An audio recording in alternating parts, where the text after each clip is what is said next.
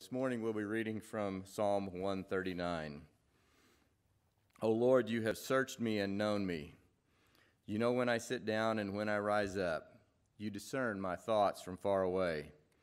You search out my path and me lying down, and are acquainted with all my ways. Even before a word is on my tongue, O Lord, you know it completely. You hem me in, behind and before, and lay your hand upon me. Such knowledge is too wonderful for me.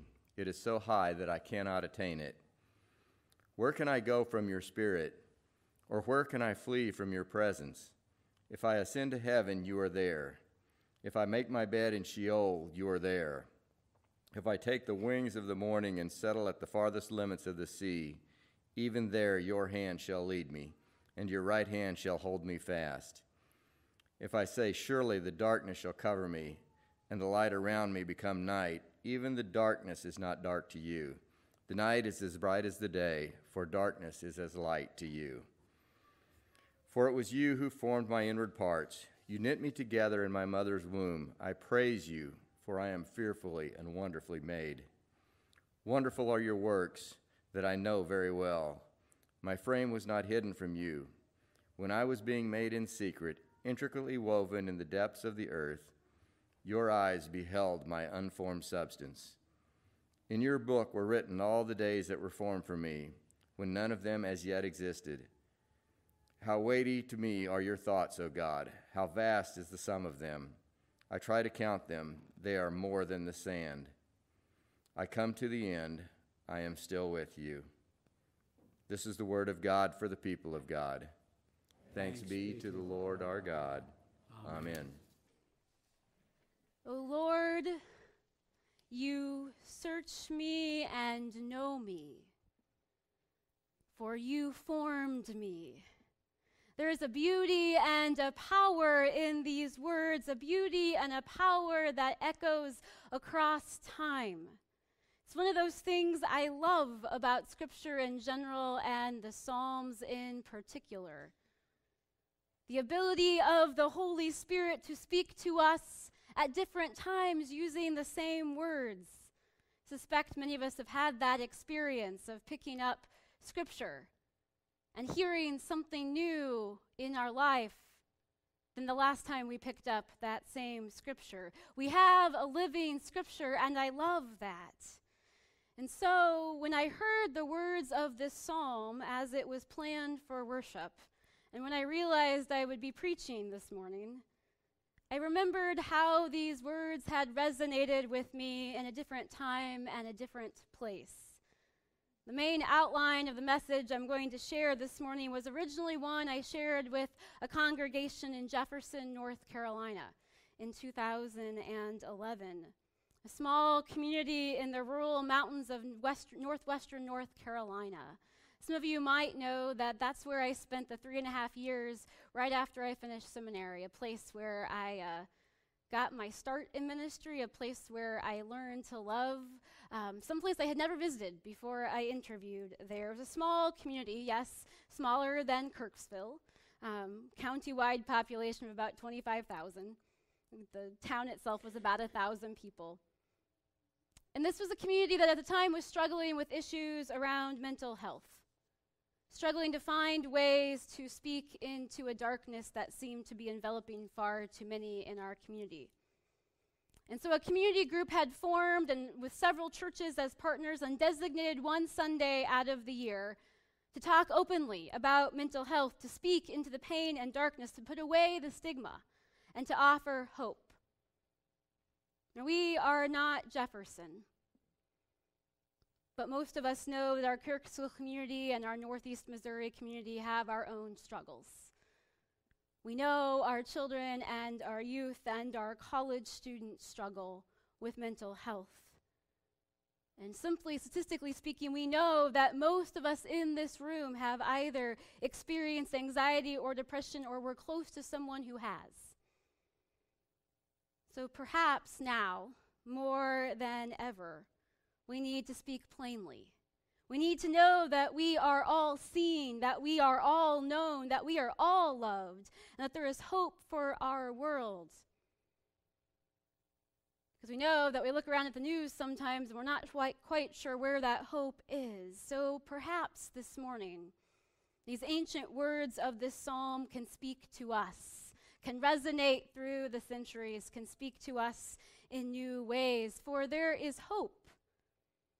There is hope because God knows us intimately, and does not ever allow us to walk alone. God created us to be in community with one another. And God loves us even when that darkness sometimes threatens to overwhelm us. The writer of the psalm says, I praise you, for I am fearfully and wonderfully made. We have been made by our loving God. Another translation says, we are awesomely and wonderfully made. God made us with care and reverence. Remember that image, the image that we've talked about the last several times I've preached, and I didn't actually insert this. This was here. That image of God taking the dust in Genesis and breathing life into it. There's reverence in that image. God reverently created us. One preacher has said, each of us was wondrously, strikingly, remarkably, differently made in ways that are beyond human explanation. God created us so that we are unique in the ways that we hear and see and experience and respond to our world. How amazing is that? I know we are often worried about diversity, how we are different, but how amazing is it that God endowed us with unique characteristics and that God loves us simply and powerfully because we are God's good creation. Let that sit for a second. We are loved simply because God created us and loves us. Nothing can ever change that. There is hope in that. There is also hope because the God who created us didn't simply create and step back. God who created us knows us, intimately knows us. Oh Lord, the psalmist says, you have searched me and know me. You have searched me and know me. God dwells with us. One translation says, oh Lord, you dig me. I didn't write that one. Another says, oh Lord, you have excavated me. Let that sit for a second. You see, when the world around us rushes so fast, and when we rush so fast that we barely get acquainted with our neighbors, yeah, I'm talking to myself. I met a neighbor the other day that has lived there long enough that I should have known his name by now. When we rush so fast that we barely know who is around us, God knows us. When family or friends can't seem to understand our joys and our sorrows, God knows us. When you meet a friend or a fellow church member at Hy-Vee and they say, hi, how are you? And you respond, good, thanks, as you sail down the aisle while trying to hold back the tears and the honest answer, God knows you and loves you. When you are walking in the darkness and can't seem to feel the love of friends and family that you intellectually know is there, God knows and loves you. When you see a friend struggling and can't seem to let them know that you care, God loves you and knows you and loves them and loves you. You see, God is endlessly fascinated by God's good creation and continually to get to know us. This is the God for whom no one is anonymous, the God for whom there is no lost sheep or lost coins. God knows us. That is amazing. The psalmist continues, you know when I sit down and when I rise up. O Lord, you share coffee with me when I pour out my heart. O Lord, you know my thoughts as I struggle to sleep at night, and you know my thoughts as I rise and prepare for a new day. How wonderful is it to be truly known. In a world that teaches us to look without truly seeing and to hear without truly listening, how wonderful is that to be known and loved by the one who knows us better than we know ourselves. That, my friends, is also a fearful thing. It is a fearful thing to be known. It is difficult and painful to allow ourselves to be excavated, to allow our wounds to be exposed, touched, prodded, healed by God. It is hard to allow ourselves to be exposed to others. It is difficult to allow someone, even God, to see and touch the raw places in our lives. It is difficult to allow even God to walk with us in the light and through the darkness. But God is the light, and God does enter the darkness with us, whether we have given our permission or not. God is with us. There is never a moment we are alone, whether we are aware of it or not. The psalmist says to God, "If I ascend to heaven, you are there. If I make my bed in Sheol, you are there. On my good days, Lord, you are there. When I am joyous and soaring high, you are there, O Lord. When I am down and feeling as though the forces of death and chaos of our world may overtake me, you are there, O Lord." That is the promise and the hope that I hope we affirm this morning. And please know that that affirmation does not minimize the reality of pain and suffering. Our pain is real. Our neighbor's pain is real. The forces of chaos and death in our world that we hear about on the news is real. But we can encounter those things in the knowledge and hope that the God who breathed life into us knows us and searches us and loves us and walks with us. And because we have this hope, because we are known and loved by God, because God walks with each of us, we are called into community, a community of love that also knows each other, loves each other, walks with each other in the times of joy and through the times of darkness. I'm reminded of a scripture that we've explored relatively recently from 1 John. Love is from God. Everyone who loves is born of God and knows God. God's love was revealed among us. God sent his only Son into the world. And this is love, not that we loved God, but that he loves us. Beloved, since God loved us so much, we also ought to love one another. This is the community of love we call the church, the body of Christ in the world. Now, living in community is hard work. It's not easy, I know that. Loving each other well, especially in the times of darkness, is not easy. The body of Christ was broken just as we were broken, and there was pain and death, but we also know there was resurrection on that third day. So how do we love each other well? It's easy for me to stand up here and preach, but how do we do this? And someday I'd love to hear that answer, your answer to that question as we talk amongst ourselves after worship. But I do know two things. To love each other well, we must truly come to see each other, just as we are seen by God. We must truly come to know each other, and in so doing, we allow ourselves to be vulnerable, to be seen and to be known. It's not easy, but it's good work. We often do this best through storytelling. Those of you who've heard me preach know that I really don't think of myself as a preacher as much as a storyteller. And so I share just a piece of my own story this morning, my own story of the power of community. Many of you know that I grew up in the United Methodist Church, UMC born and raised.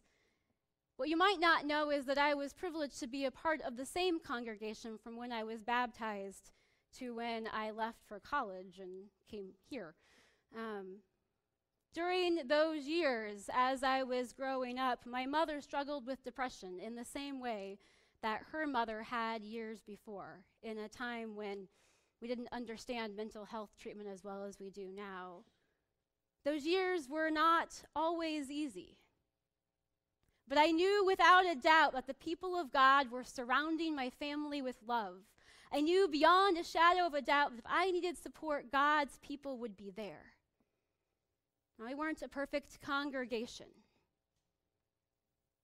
but there were 2 or 3 people who took the time to truly get to know me, to truly look and see and listen beyond my standard answer of, I'm fine, thanks. That was an amazing gift, still is to this day. That's part of my story. Happy to talk more about it later, but what's yours? What's ours? To be seen is powerful. To be heard is powerful. To be vulnerable with each other is hard and difficult, but powerful. What's our story? Our story as the body of Christ in this place. How do we love each other well? In many ways, you all do that in ways that Scott and I don't even see. You give people rides to church. You check in with those who are grieving. You share joys and concerns with each other. You pray for each other. And of course, we share food. We break bread together all the time. We get to know each other. Beyond those, I know one more thing. That we love each other well when we listen beyond that standard answer in the aisle of Hy-Vee or Walmart or the square or in the church pew. How are you? I'm doing well, thanks. We love each other well when we listen beyond that. And we love each other well when we refuse to give that answer. We love each other when we don't hold back those tears. We allow others to care for us. That is not easy. I know it is not easy, but it is important and it is Spirit-led. It is one way that we become the body of Christ, broken and redeemed. It is one way we help each other and our wider community through times of challenge and darkness. It is one way we help our children and our youth and our college students as they struggle. It is one way that God creates bonds of love that cannot be broken. Each week, we gather around this table that mimics, maybe mimics not quite the right word, this table that reminds us of the tables that we sit around when we share fellowship meals. We share our stories with each other when we love each other well. We're not going to gather around this table this morning for communion for two reasons. The first being a somewhat practical reason, but gives me an opportunity to talk about something I love, otherwise known as, why does Reverend Jennifer wear this odd stole? Yes, it's a stole, not a beauty sash. Pastor Scott is an ordained elder in the United Methodist Church. I'm an ordained deacon. We are both ordained. We are ordained to slightly different roles and identities. In our denomination, we ordain elders to preach and teach and lead worship and preside at the sacraments of baptism and Holy Communion. We ordain deacons to preach and teach and lead worship and assist at the sacraments, and also to ministries of compassion and justice that connect what we do in worship here to what all of you do during the week. It's building bridges between the church and the world. And so today, yes, Scott's not here, so practically this is an easy way to not have communion. But I also want us to hear this morning that part of what we're called to do each and every week is to take what happens here out there. So as we gather around the tables, as we eat donuts out there, as we share food downstairs, as we hold a cup of coffee, I want to challenge us to truly see each other, to truly know each other, to truly love each other, to listen well. It begins here, but it really happens out there. Sometimes we think the action's in here. It's actually out there every day of the week. There is a tradition that I encountered when I was in North Carolina. It's in our Methodist tradition called the Love Feast. It actually came into Methodism from the Moravian Church when John Wesley encountered some Moravians in his travels. It is not a sacrament, but it is a meal, symbolic meal that reminds us of gathering around family tables. So some churches do this actually as part of worship, where they have sweet rolls and coffee and they pass them down the aisles as a special service, and then they turn to each other and they talk and they share and they listen. Don't worry, I'm not doing that. I'm enough of an introvert to know that that would make many of us very nervous. But my challenge is, as we pray our prayer of confession in just a moment, and as we leave this space, that we don't simply leave and go back to the way things are, but we go back and we talk and we see each other. We ask, how are you doing? And we wait to hear the answer. And we love each other knowing that God loves each of us. Let us pray.